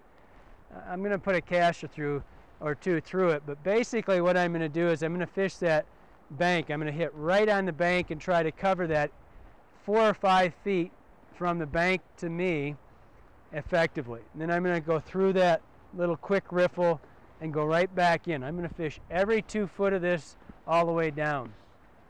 What I want to show you here is how the current and the lack of mending can actually work to your advantage. Right now is a perfect example. What I'm going to do is the softest current is on the outside, but the fastest current's right here.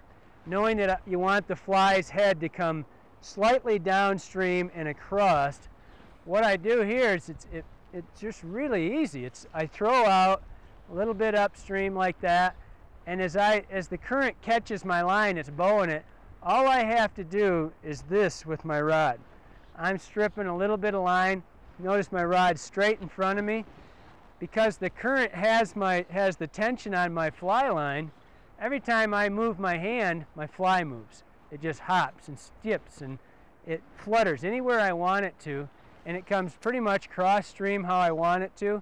But because the current has a hold of my line, everything I do with even the slightest amount of rod manipulation, my fly moves. So I'm letting the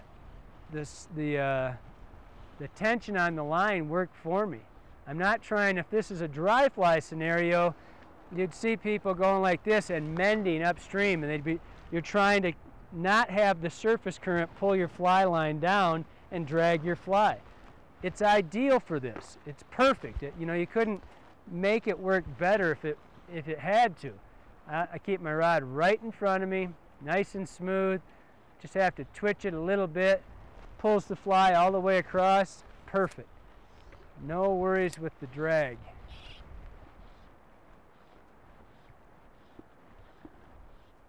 I don't like to cast a huge line when I'm fishing a streamer. I'd rather keep it under 40 feet. So I move in. I know that I'm covering the water. I'm not really afraid of spooking the fish with wading. I just had a big old flash. That's what you call a drive-by. One just came up and went like that. Never touched the fly, just came off the bottom a little bit. The big buttery swirl. One thing you'll find that is if a fish boils you like that, half the time he might come back, I don't know, maybe not even half, but generally you don't get the second shot. If you're really intent on catching that fish, which I'm more intent on showing you how to work the water here than I am catching that fish, but what I would do is I would switch fly colors. If he came up and I gave another cast or two, third cast I've totally lost my confidence that fish is going to come back. Third cast I would say, okay, I'm going to contrast, and I've got a light colored fly right now. I'd go to a dark fly and I'd put it right back in there. Now if that fish had hit my fly, there's another scenario that has to take place here. If the fish comes up and hits the fly and you just get a thump and and it's gone, what you want to do if one hits it is you want to go right back into the same area, but you don't want to have the same retrieve. What's happened to you is the fish has come up and slammed your fly and he's tried to stun your fly. And what happens is the fish will come up, hit it, he'll run downstream. In this scenario right here, I'd say he'd run 6 to 8 feet downstream, and he'll be looking for what he's stunned. So let me show you what I do in that scenario. If the fish hit me, say right there, and what normally we would do is you would go like this. If you get the thump and he's off, you'd go right back where he hits you. And you've pretty much missed your opportunity if you do that. If you're in a boat, it happens too quickly because you're floating. If you're waiting, you've got a lot better chance at this fish.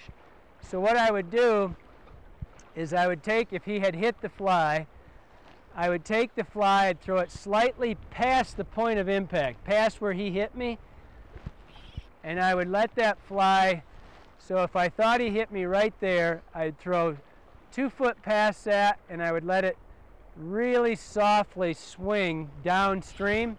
It's almost a minor dredge technique. I'm going to take the fly, he hits there, I'm going to throw 2 foot past it, and I'm going to give it some slack, and I'm going to let the fly basically just go totally motionless downstream. What the fish is looking for, he's come up and drilled that thing, and he thinks he stunned it. He spins downstream, and he waits for whatever it was that he hit, and he comes up and he gets to eat it head first. So what I'm doing here is I'm throwing up and I'm working that shoreline. I want to hit that fly within inches of the shore. If you got a nice flat-faced rock, you can even hit the rock. I'm hitting as close to the shore. I'm letting the current work the fly for me. If you're in a boat, you don't get the option to let this line work, the surface tension work for you like you do when you're wading, because the boat's going with the angler, so it doesn't catch the line as well. It actually works better for you as you're wading. So I'm just looking for soft spots. I'm throwing in, I'm aggressively working the fly. I'm coming across the current every 2 foot. Coming in, work, work, work. Stepping it off. Stepping it. Looking for players here. I'm not looking for every fish that's out there. I'm looking for one big fish. If you have a compound current like this one, in a compound current's when you've got a soft side and a really fast side, sometimes you can't get away with simply throwing cross stream like I was doing up above there. Sometimes you've got to throw a little mend in it and then start it working, or you can throw a little curve cast, whichever you prefer, a little reach cast. But all you're doing is giving it a little bit more time. If it's a really fast current like this one's starting to pick up speed right here, and you need a little bit more time, give yourself that break. So you still want the fly to come crossed and down, but it'll just give you a little bit of time to let the fly come across before the main current or the fastest current catches it. So I could do a little reach cast like this and still work the fly. You can see it's still coming across stream at me and it's still not swinging down. Or if you want, you can throw it in and give it a little bit of a mend like that and then start it to work across. But again, that's only if you've got a really fast compound current where the middle current's really pulling your fly away from there too fast. One of the toughest forms of holding water to pick out are those places in mid-river. It's hard to judge the depth of water and what structure might lie beneath. You need to look for telltale signs on the surface. A bubble line might indicate where two currents run together, creating a softer seam with some depth. Turbulence on the surface can indicate a boulder beneath, and a change in water color can tell us that there's a change in depth. Fish all these spots, and you will start to get a feel for which will hold fish and which won't. Foam lines tell you something. Right here in the middle, I've got a foam line going right down the middle of the river. And what the foam line tells you is that that's where two current seams are meeting. It's bringing the currents together, and right down the center is a slot, and that's a deep, it's kind of gouged it out. It's not really moving too fast, and I could hold a big fish in there real easily. So you want to make sure, just like every other situation, that you cover it before you wade through it. I'm wading down to get to that inside bend, and I want to make sure that I give it a couple casts through before I trounce through it. But what's got my attention right now is that shadow. I love shadows, and there's a shadow on that soft bank right there, and I'm going to try to put flies into that, make sure that I cover that well. Shadows are great holding areas for trout. It's a real distinct break in for them. They can lay there. There's hardly any current right on the shore there. I'm going to cover that. Generally, when you see them in the shadow there, they're right on the edge of it. They're right where the sun and the shadow meet.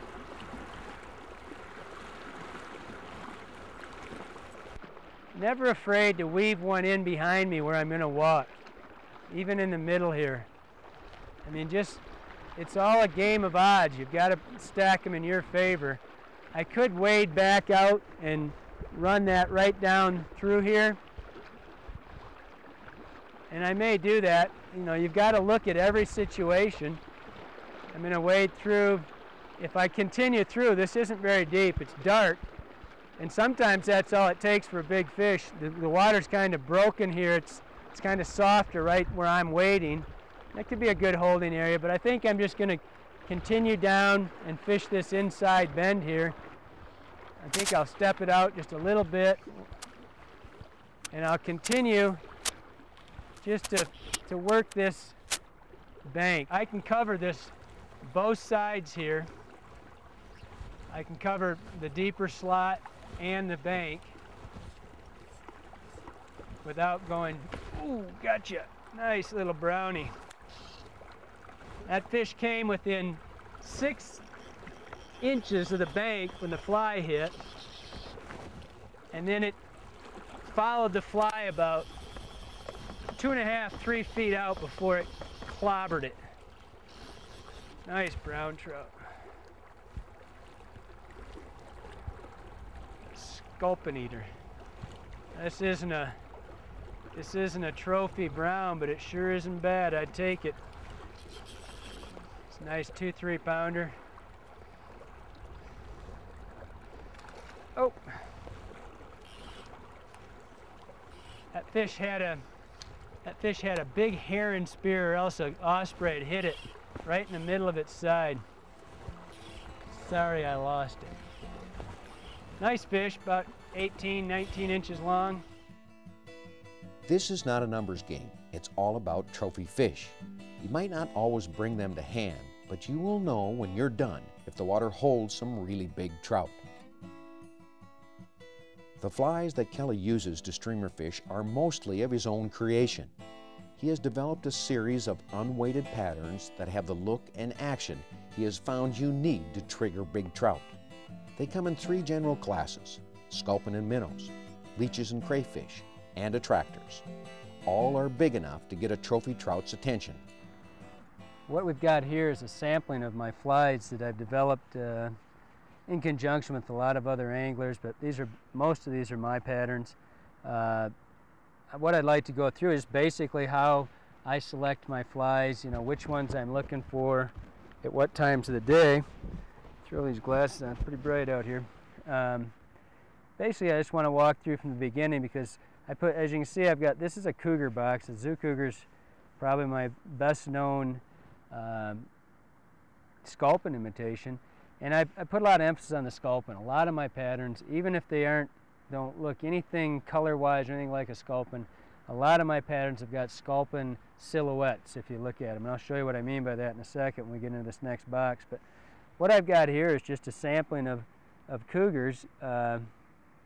This is the original Zoo Cougar, and what it is just a broad head, big, wide collar for pectoral fins, a bright underbelly, yellow tail, marabou tail. And what this fly is without a doubt been the most popular fly I've ever sold. Is produce so many big fish. I get letters on this fly all the time. It's a great little pattern. It swims real erratic, catches a lot, it flutters a lot. It's just a really, really successful sculpin pattern. When this is wet, it goes down to a point, and that's kind of critical when you think about flies. You need to understand what they look like in the bites, what they look like in the water are two different things. And if you make sure that when you're looking at flies, look at them in the water, when you're designing them especially, make sure that this doesn't all go into a big, if you're looking for pectoral fins, make sure this stuff stays where it belongs and creates the image that you want the fish to see. And this fly has done that very well. This flank feather goes to a point, the pectoral fins, which is this collar, stick out to the side, nice big broad head. This fly is, without a doubt, this is probably, if I could have one, it'd be a real tight one. It'd be this or the next one I'm going to go to, the woolly sculpin. But this fly I do in several colors, white, olive. I've got the white here, the olive. The yellow is the most popular by far. I got the mocha or the brown one up there. And I also do it in black. And so basically cover the whole gamut. But as you can see, next is this is an olive box. And what I've got here is this is the woolly sculpin. And I don't know if it's the most asked question I get or not, but it'd be real close. But what's your favorite fly? And for an awful long time, the zoo cougar was. But for versatility, I think that the woolly sculpin would have to be right in there with, if I could only have one.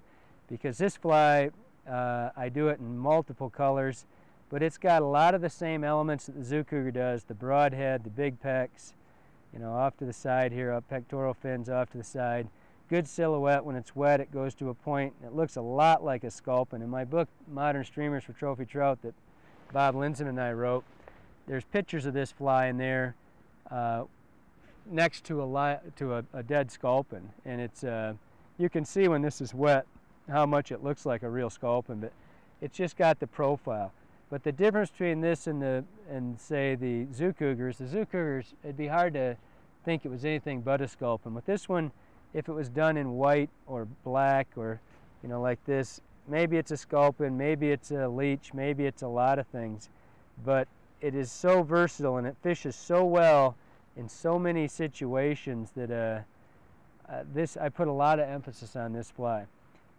Both these are tied on 3X long shank hooks, just regular streamer hooks.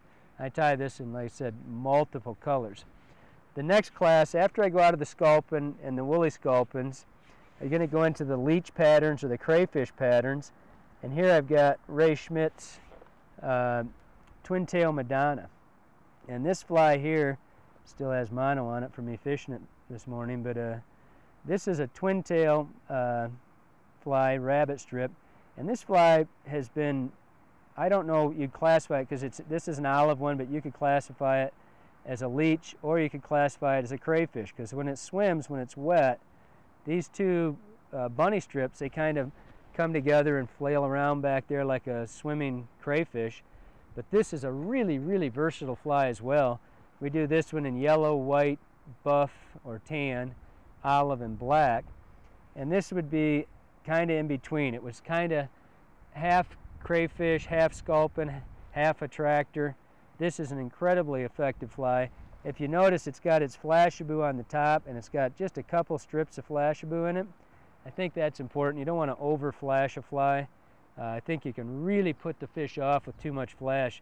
If you look at that predatory-prey relationship, there's always a give and a take. And a minnow, when you pick it up and look at it, you always naturally turn it into the sunlight to make it reflect. But in the water, it doesn't do that. It very seldom is reflective. It's just got an occasional glitter, and that's a trigger for the fish. But for the most part, they're kind of dull underwater.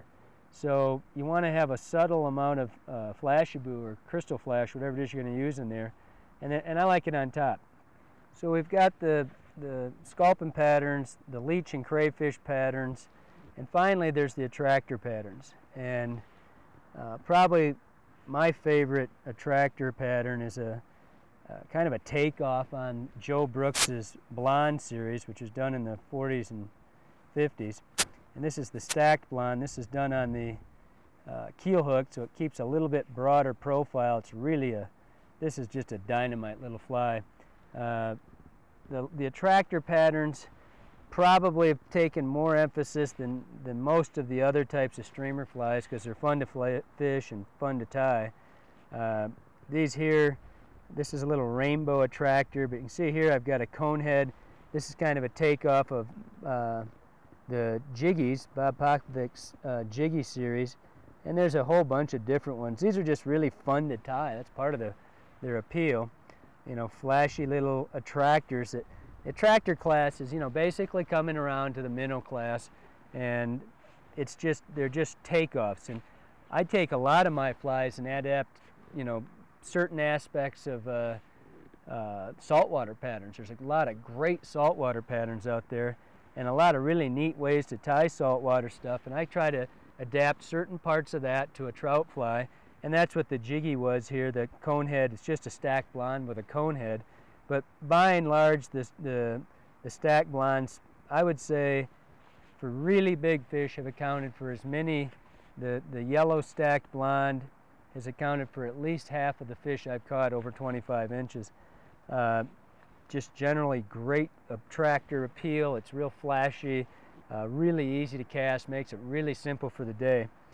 But as this has progressed, and I told you that all of these are a work in progress, and in the last, say 5-6 years, when we started realizing that the short-shanked hooks were a little more effective for holding fish, we started switching things up and trying to do different styles of flies with a shorter shank hook, but still trying to get the really big profile. For example, this is a twin hooked. This would be like the TNA Cougar. There's a bunch of. We still need names for a lot of these flies. We kind of go as we can and name them up. But this is a articulated cougar. Looking at it from the top, it's a lot like all the rest of the cougars. But if you go underneath, you can see it's jointed. And this was actually the first adaptation that we did that worked successfully. The first one I tried was on the woolly sculpin, and we tried doing it with bead chain underneath, and we tried all kinds of stuff to get a short shanked hook to work. And then we went to this style, and it really, really was successful. But that was on the sculpin styles. The actual original fly is the TNA, which is right here, and this fly has been widely successful for almost every type of fish I know. It's an articulated fly. That the key to this is that it articulates, or in other words, it's hinged, and it was designed to look like a jointed Rapala. And we use a hinging mechanism that's mono, that this fly swims, the back fly swims back and forth, so it gets an S swim. You need to have very little motion on your rod to get an incredible wobble to this fly. So this is really the first one that we used, and it took quite a while to get it dialed in completely. But from this TNA, there was all sorts of offshoots. The Cougar was part of it, and then we went into some of these other just general attractors. This is a black TNA, and this fly started becoming probably the most popular fly that we fish now. This is a TNA bunker, or a TNA rainbow.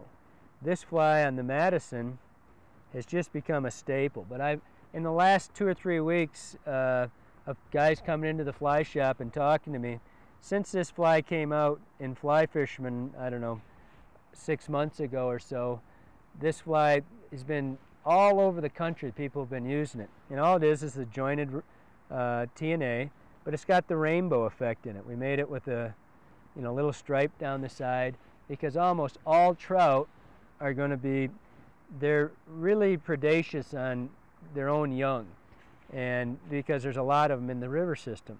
And this has become an incredibly successful fly, not only for trout, but guys are telling me they're fishing it for stripers, all kinds of different fish. But this seems to be where the flies are going right now. We're having, because we want the short shank, but we want the long hook, and we want a lot of action out of that fly. So we can get a lot of action, a lot of bulk, a lot of movement with not a lot of weight, because that's one of the biggest limiting factors we've got is, you know, if I could throw a fly that long for a truly trophy fish, I would, but it just wears you out. And there seems to be a point where because we have fished some really huge 10, 12, 13-inch flies, and you don't seem to get that many more big fish coming to them than you do on a fish like, I mean, this rainbow right here, this TNA rainbow, TNA bunker, it's about 6 inches long when it's all said and done and wet. That's a heck of a big profile. And it's, like I said, it swims like crazy. It's just really easy to cast, really easy to fish. But a lot of the flies right now that I'm developing and working with and trying to steal from other guys as often as I can, those flies are developing all off of these. If you consider that most of this started with a muddler minnow, 25 years ago, if you looked in a guy's fly box, you'd probably see a muddler minnow and maybe what was called a spruce fly, something like that. And there's been adaptations of all these flies throughout the last 20 years or so, but it's just in the last 4 or 5 years that the streamer has started to take a front row seat here. And so you're starting to see all sorts of transitions. A lot of bunny work. This is another great attractor fly right here. This is Scott Sanchez's double bunny. Boy, this is just a super effective fly. It's kind of heavy in the water. It's really bulky. It keeps a great big profile. It's got a lot of really neat aspects to it. But you know, this is one of Scott's first, and Scott's a really great fly designer. This is one of his first flies that brought real national attention to him as a designer. And this fly has been adapted in several ways. You know, one thing I didn't really mention too much about was the coneheads or some of the weighted flies. I personally don't weight my flies other than coneheads. I don't underwrap my flies. I don't try to make them real heavy, but the conehead woolly sculpin, the conehead jiggies like this fly's a stacked blonde, adaptation of a stacked blonde that's got a conehead underneath there, and then I epoxied over top of it. But the coneheads have been really successful in a lot of areas where the coneheads work really well, especially when you've got broken water like we have here on the Madison, where there's a lot of turbulence to the water. And the fly, a lighter fly, sometimes will slap down on the surface and it'll have trouble getting under that hydraulic lift. And these little coneheads, there's just enough weight that they pop through the water. They don't sink like this. They don't sink down. They sink head first, and then every time you touch your line, the fly does this. That's quite radical compared to what it really does. The fly just goes down because it's hooked to your leader. It doesn't really dive like this. You've got to be careful when you, that's an idea that the fly's diving like this, but you'll see underwater that the fly's hooked to your leader, which is attached to your line, which is attached to you, and it's usually above the fly. So the fly doesn't really dive too much, regardless if you use a loop knot or not. It still only goes so far down, but every time you touch it, it does lift it a little bit. So it does give it a little bit of this action. And you'll see that, and there's times when a jig head or a cone head will really make the difference in a day. What I also found with the jig heads or the cone heads was that for beginning anglers, it sometimes makes a big difference, especially if you're fishing from a boat. If you're taking somebody down the river and they're having trouble keeping up with the boat floating and the current and they're not moving their fly enough, the jigging action that cone head gives it is sometimes just enough to elicit a strike. So it really becomes really beneficial to the fly if you're just starting and you're really having trouble getting the fly to move as fast as you'd like it to. But for the most part, what you've got is you've got the sculpin, your leech and your crayfish, your general attractor imitations or your minnow imitations, and then you just adapt off of that. The book has not been closed on developing flies. It drives me crazy when I hear people say there's nothing new. There's nothing further from the truth than that. Every day some guy walks into my fly shop and shows me a fly. I've never seen anything like it. I mean, there's lots of room for things to change and to develop into even better patterns. But the key is to keep a little bit of what you're looking for, like a sculpin, try to adapt that fly to what you're going to do to it, with it, in your type of water. Because every time you change something on that fly, you may make it better. You may not, but you don't know that until you go out and try it. The key is to see the fly in the vise, see it in the water, make it do what it's supposed to do. Make sure it's achieving what you want it to, and then just keep, changing it as it goes. If it doesn't need it, for example, the stacked blonde, I haven't been able to find a change on that fly in 10 years that's made it better. If it's not broke, don't fix it. The kiwi muddler is another great example of that. I can't fix it. I've tried. Every time I've tried to change it, it doesn't work any better. If it's not broke, don't fix it. The zoo cougar, same thing. But you change a color, you change something, you just do a little adaptation to that fly, and you might have the next, zoo cougar or woolly bugger, who knows. But the key is to just keep trying different patterns and different things. As important as the flies is the method in which he fishes them.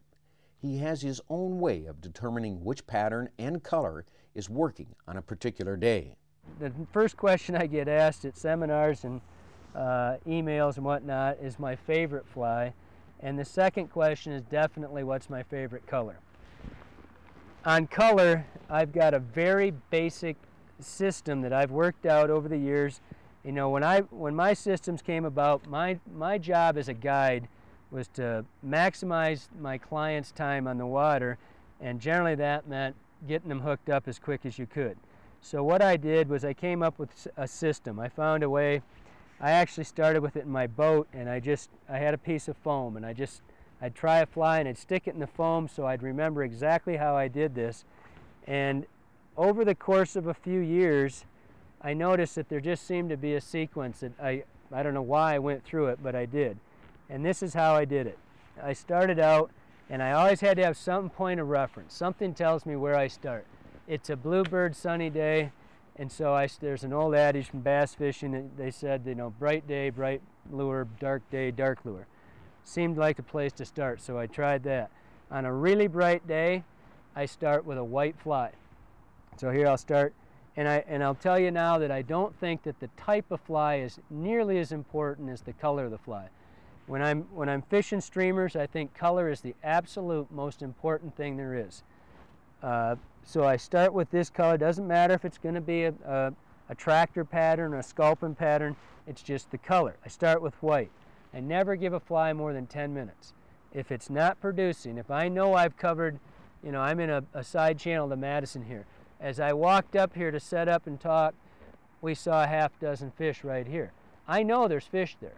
So if I gave this fly 10 minutes, I know I've crossed fish, they're obviously not on it. 10 minutes, I change. And so I go for total contrast. I go from white to black. Doesn't matter the style, I could go from this to this, white to black. If that doesn't work, so I've got my basics, my white, black, then I go to a contrast from this, and I would go into a tan. Tan is a neutral. And I consider the colors, I go for neutral from the basic, black and white to neutral.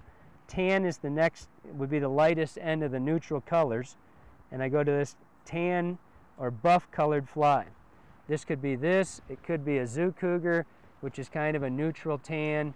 It doesn't matter the style of fly, just the color has changed. From the tan, I'm going to go to a dark fly in the neutral, which is olive.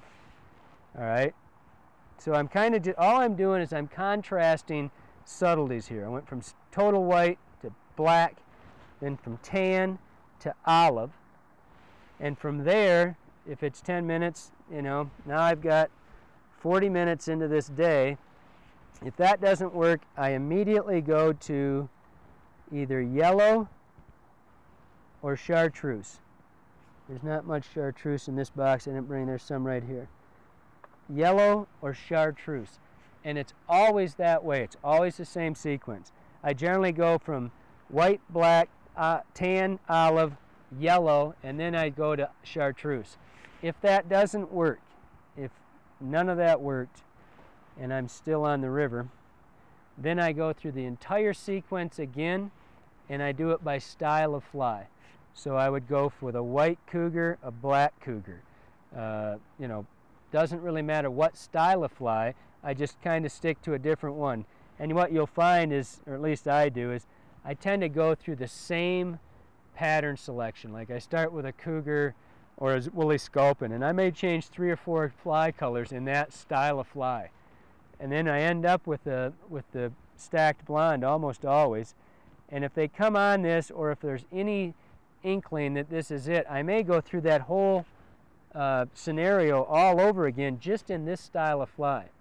But the key is to understand you've got to have a system. What you'll find if you're like me, and I've watched this with a lot of guides, what you'll find that will happen is you'll continuously, if you don't have a system that you go through, you'll always go back to what worked the last time you fished. And you'll just say to yourself, man, when I was on the Madison last time, I caught them on white. And if they're not on white, it doesn't matter, but if it won't work.